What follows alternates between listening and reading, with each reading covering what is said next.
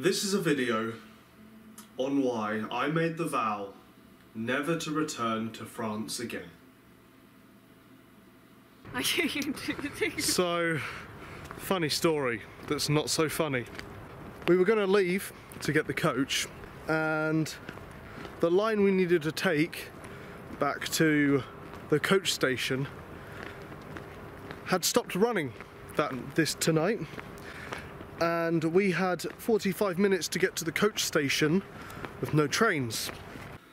When we were going from subway station to subway station trying to find any lines that were still open, I assumed to be tipsy, English-speaking, one-legged Frenchman with a cane, not a cane, it was an actual crutch, with a crutch, says, "Are you guys lost?"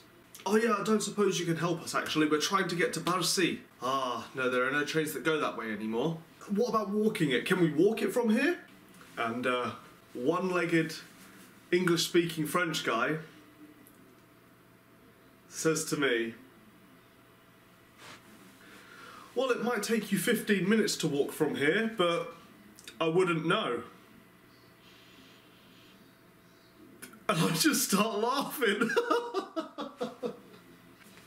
Like I thought maybe he was making a joke about it or something, because he kind of looks at me, so well, I wouldn't know about walking. And I look at him and I giggle, and then I think he's being serious, so I'm like, right, okay, well thank you so much for your help. What am I supposed to say? What am I supposed to say? I've just asked for walking directions from a one-legged man. So anyway, he jumps the barrier. Okay, let me explain how he does that. So he sits up on the ticket barrier, scooches over, and then gets off and continues going to his train, the last train of the day, the night. It's like 2 AM now, 3 AM. I don't know what time it is.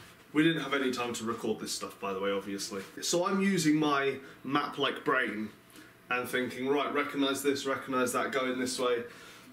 If there's one talent that I actually have, it's map reading, okay? I'm pretty good at not getting lost. We wanted to get to Bercy. I can't say it right, my terrible English accent. And as we got as close as we could before the trains stopped, we asked a taxi driver to take us to Bercy. He took us to a place called Gare de Bercy. And wrong station!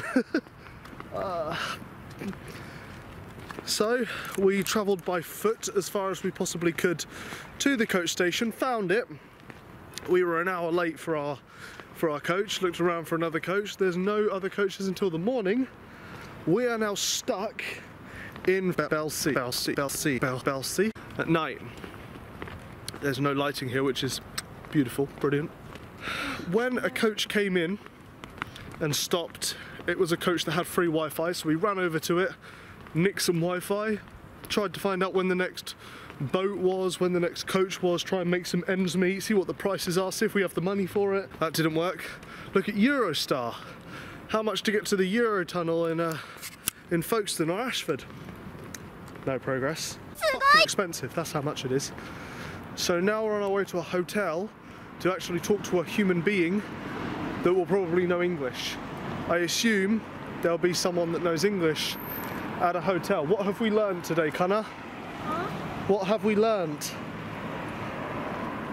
Est-ce que tu parles l'anglais? That has been the saviour of this trip so far. Well, maybe not the saviour, the helper. Nothing saved anything at the moment because we f***ing missed it. Alright, let's see if we can find a hotel and dodge the drunks. There are some horrible drunks.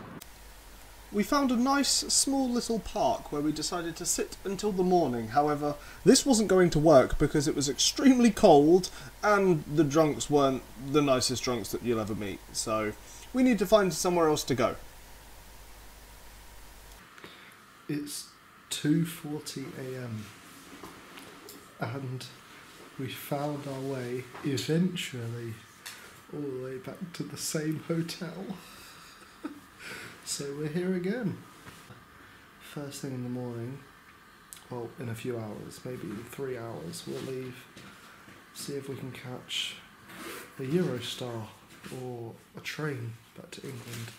It's expensive, but it's going to be the fastest way back, because from Paris to Dover, it's going to be too expensive and long. So we'll see what we can do. From Paris to Ashford, I sat on this bus for 8 hours.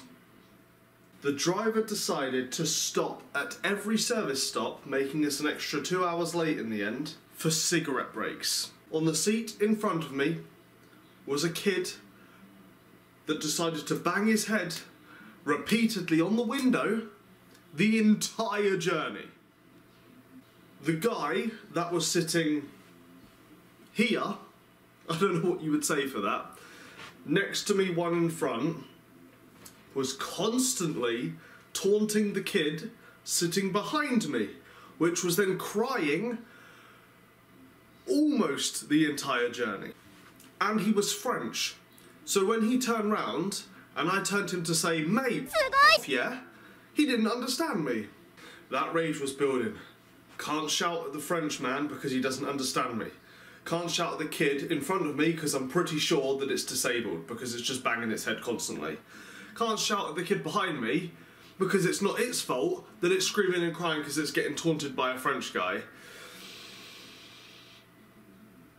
And then the French guy that was sitting across from me decided to come over to my seat to try and use the charger port. He taps on my shoulder. I look up at him. He waves his charger port in my face. Points to the charger port. I've taken out my earphones and start to stand up. My face turns, right? Girlfriend sitting beside me hits me and tells me to help him.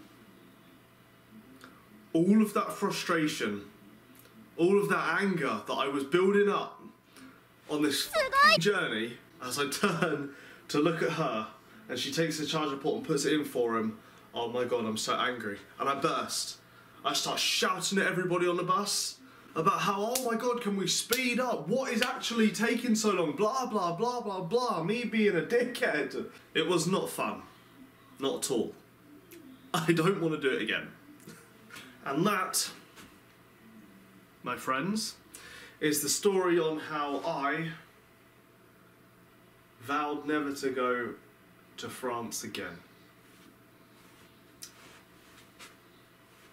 And there's a hole in my shirt. If you like this video, I'll throw up some more. If you like this video, I'll throw some more up that are similar to this sort of thing. I'll link some slightly shorter ones so you can watch them if you want. They're fun, I suppose.